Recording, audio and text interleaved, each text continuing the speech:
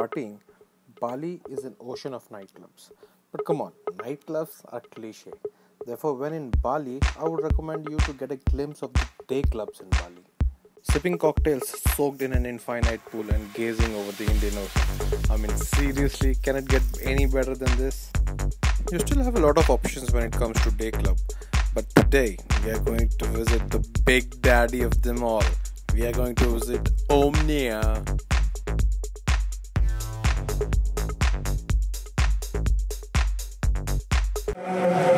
So finally we are here at OMNIA. I mean, if you are looking about Instagram and if you are looking about the luxury travels, this place is definitely one of the must visit. This is OMNIA for you guys. There are 2-3 things that needs to be in the caution.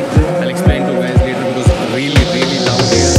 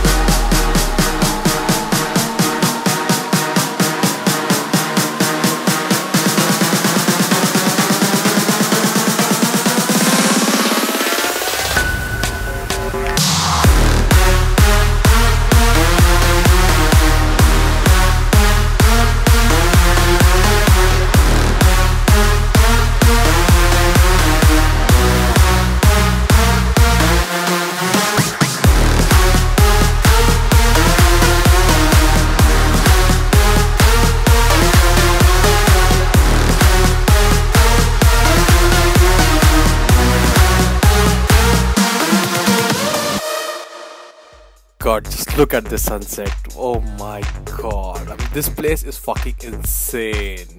Let me run you through some of the quick things that you need to know. Firstly, you need to have a reservation. I mean, you have day beds, you have cabanas, you can just walk by with these entry fees and sit down at the bar. But what I would recommend is getting a day bed. The next thing is no cameras is allowed. I mean, this is a very sad thing for all the filmmakers and the content creators out there. But yes, no cameras is allowed, no drones, nothing. You can just carry in your phone. You can have very small cameras, but again it depends, if you'll get permission to get it on or not. I could have got my DSLR with the minimum amount of lens that was possible. Thirdly, it is expensive. The food quality is top notch, the drinks, the cocktails are awesome, and it is open from like 11 o'clock in the morning till 8 p.m. I would suggest if you have this entire day all by yourself, go there 11 o'clock, you have all this place all by yourself. But if you're short on time, go there around sunset, because sunsets from this place are magical.